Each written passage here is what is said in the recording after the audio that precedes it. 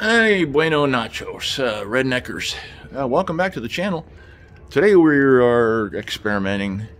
I am not very confident or optimistic, but this is what we're going to do. I got a evaporator leak in the dash, and a 2011 Dodge Charger was verified from the AC shop. They smelled it with their high-dollar sniffer.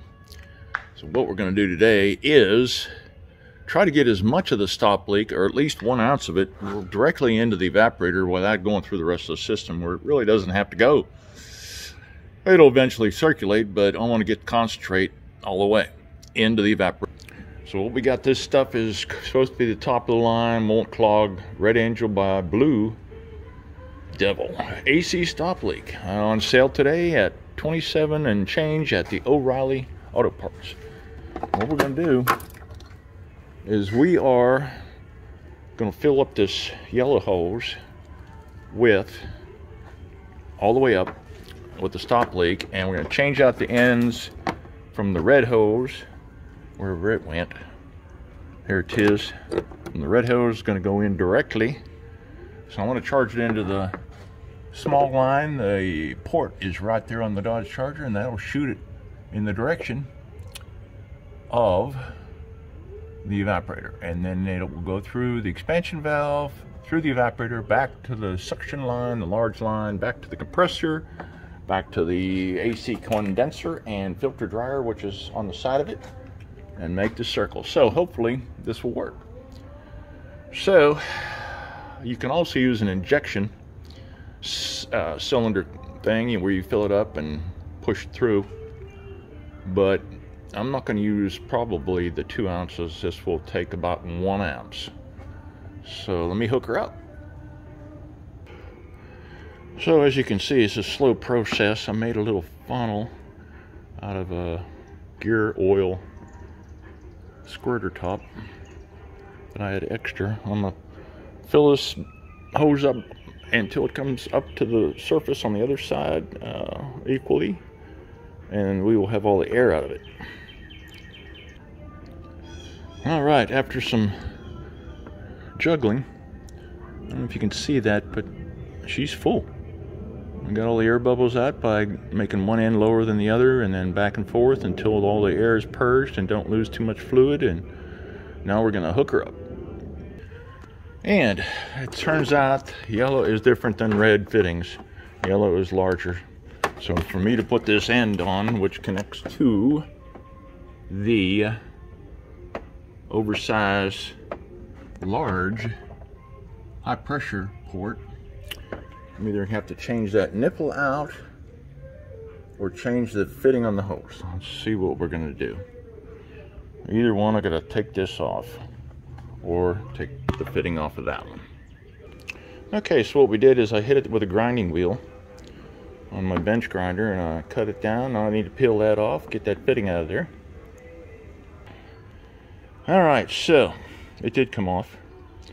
It went flying on the ground, but we're going to blow it out with the compressed air and use that in the yellow hose. Hooked my yellow hose up to my 30-pounder. Hooked that fitting up to that, the hose to that on yellow.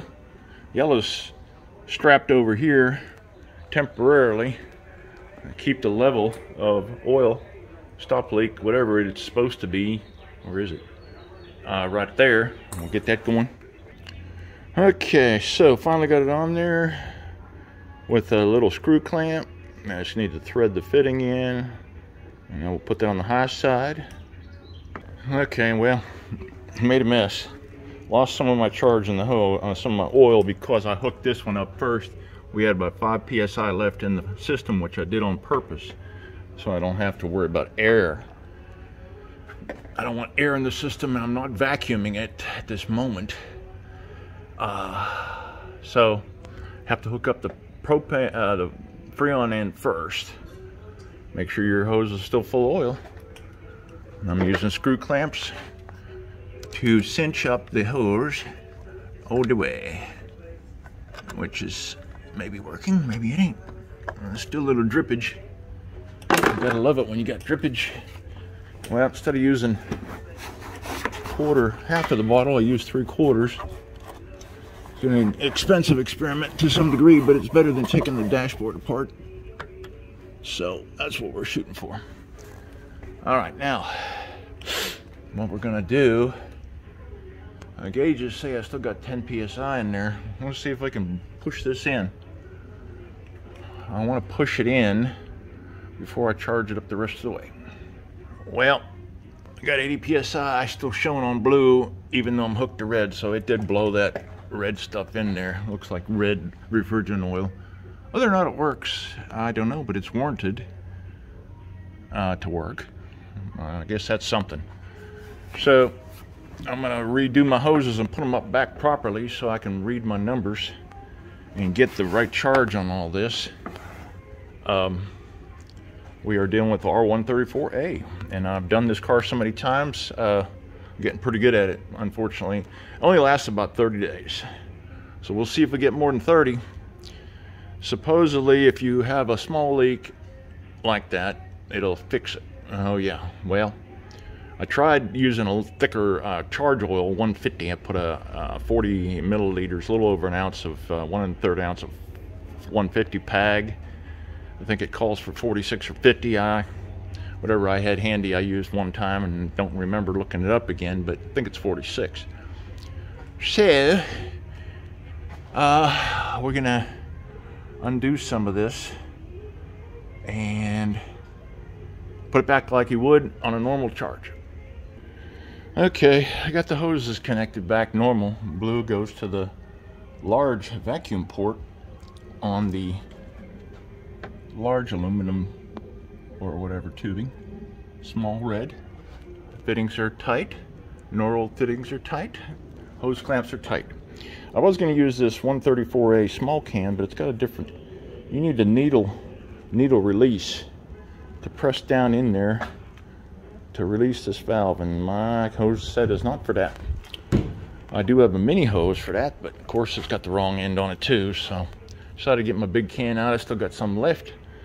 Next step is clean up this mess, wipe off my tools, start up the motor. I may need some hot water for this to get it going. So we got it running on high, max AC, full blower. We are actually going pretty good. I normally have to use hot water to get this stuff to work, but not today maybe, I don't know. Our ambient's about 80 degrees, so I'll have to check the chart and see what we got.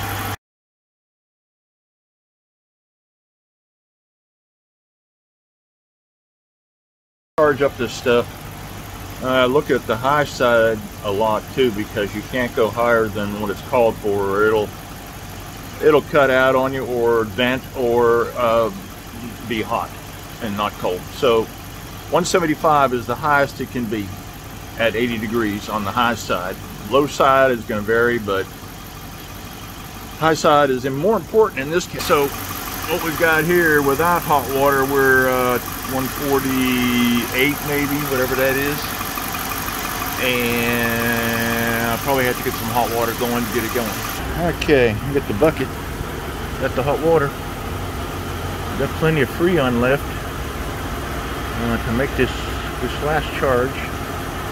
Though I've gone through 30 pounds here in a year, which is ridiculous, but I keep charging this thing up. Used to last for 3 months, now it lasts for 1 month. We are almost where we need to be. I need to double check the ambient. As you can see, hot water helps push that in there. And we turn this off and make sure everything's off, and then we get our true numbers. We're just under 40 and just under 175. We are getting plenty of cold sweat back on the big line. Now let me check the ambient. Okay, we dropped down, so we're going to get some more in there. We can go as high as 2 1/4 on the high side. It is about, say, 80 degrees, so let's go ahead and do that. Crank this open to on, and whoops, too much, I don't want to blow it up yet. Alright, let's get this thing up there. I want to get my charge at maximum because it does leak out, and I'm not optimistic about this stop leak. It was okay when it was every 90 days, but now we're down to 30, which is really kind of sucky. I mean, it's still cheaper to put in Freon, but you got to do a lot. Here in North Texas, we're hot and humid, especially today. Well, we're real hot. Where in the wintertime, you might need AC because of a sunny, warm day. So, let's see what she's doing.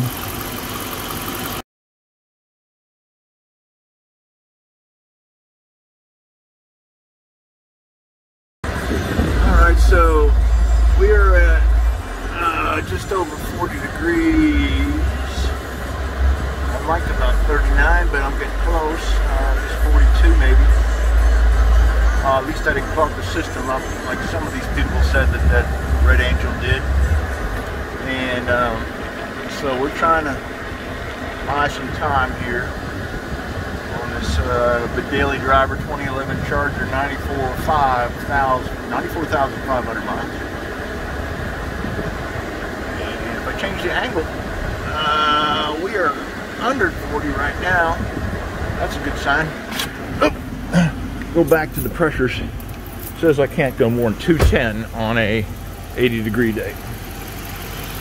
And we are right about there. Let's see, is it running? Sitting at 200. Let me check this. Didn't hear it tick, but yeah, it is running. So we are at 210. I think we're done. I think we're done for today. Yeah, like I said, we don't get too much in there. It won't be as cool as you'd like it to be. Anyway, I do not know if that's how you do it, but that's how we did it today, and I appreciate you bearing with me watching this.